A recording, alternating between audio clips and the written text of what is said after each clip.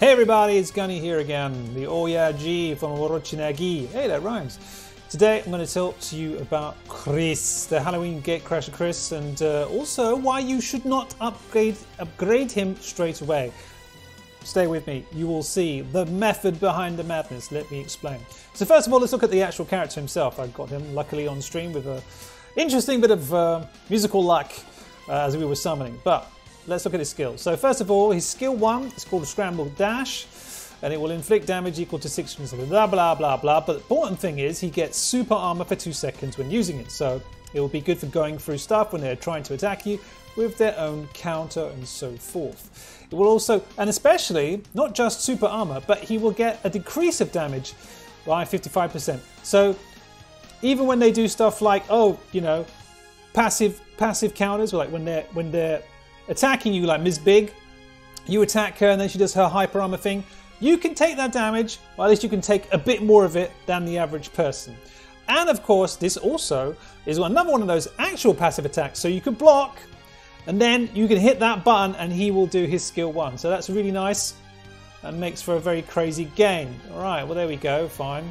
And that was skill 2, I didn't even talk about skill 1, sorry. Skill 1 is his kind of upwards diving, jumping up for then diving down kick, which is a bit flimsy in PvP. Sometimes it doesn't connect, they roll out and you're completely vulnerable. So it's not great, but remember that we can cancel these moves. So we'll have a little play around with it in a second. But the most important thing about the skill 1 is that it will give darkness. And of course, if you're doing the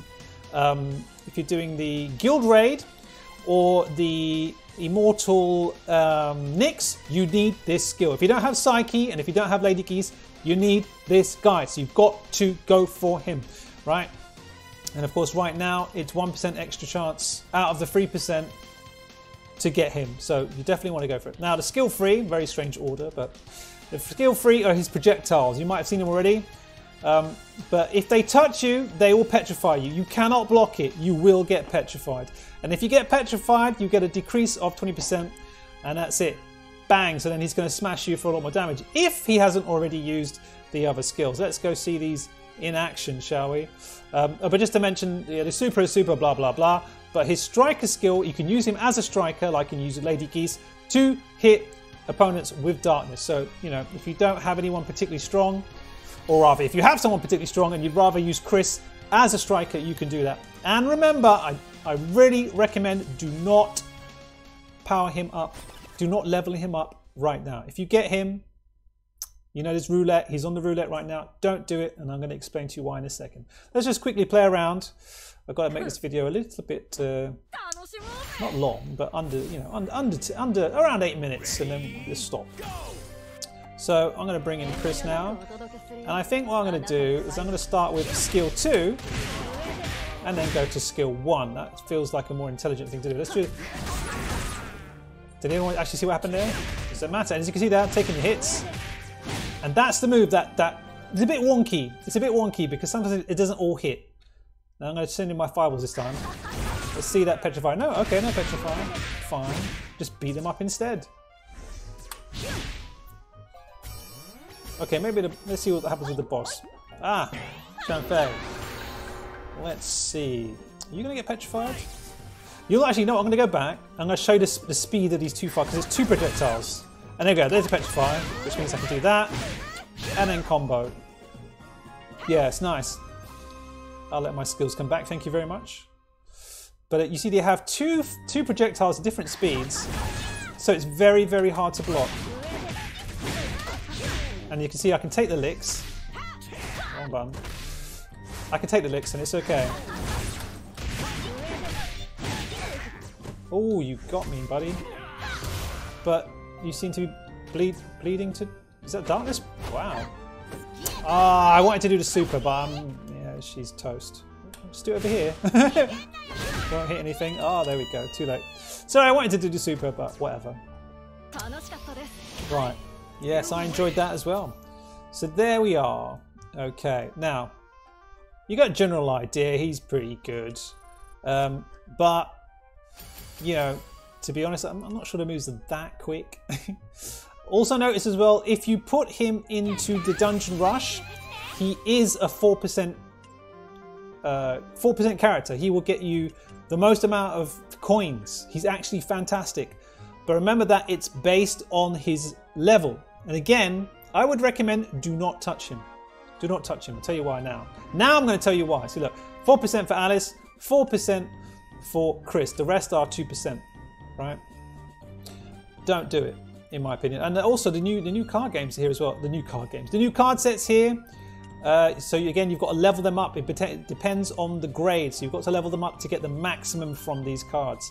And then it'll mean your grinding is a lot easier because you'll get more stuff. Now, I'm going to explain why. So as you know, he's on the roulette. And I'm going to give it a spin now. Why not? Okay, let's give it a spin. See what we can get. I got 4 tickets.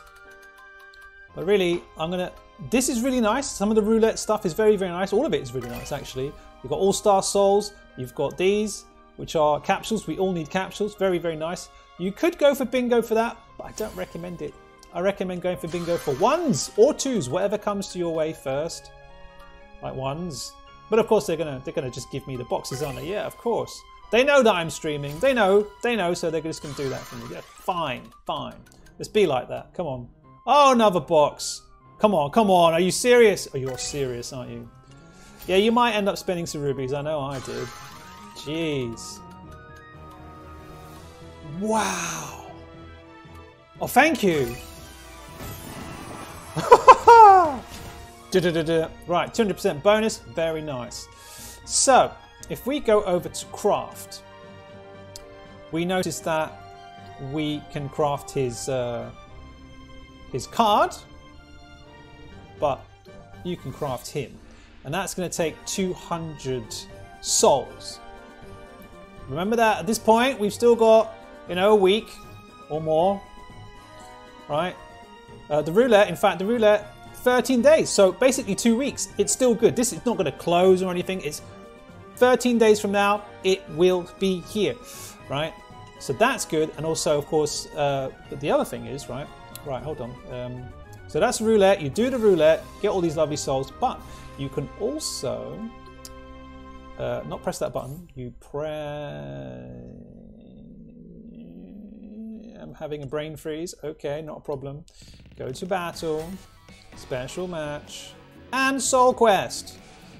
And I think I've spent it already, but the point is, if you go to soul quest, you're actually getting more souls from this. So you do the soul quest every day without fail, and you should get enough to get at least one memory if you haven't already got him. Of course, I can't guarantee that, but with a bit of roulette, bit of luck, you could possibly get 2 memories from roulette. And of course, you can extend your roulette tries with rubies, and of course, you could summon and also be lucky. Yeah, good luck. But yeah, the point is, don't level him up, because if you level him up, you're using the souls, and there goes your chance of crafting. So don't level him up. And this works for all the roulette characters when they turn up, usually, unless they plot something else. But that's it.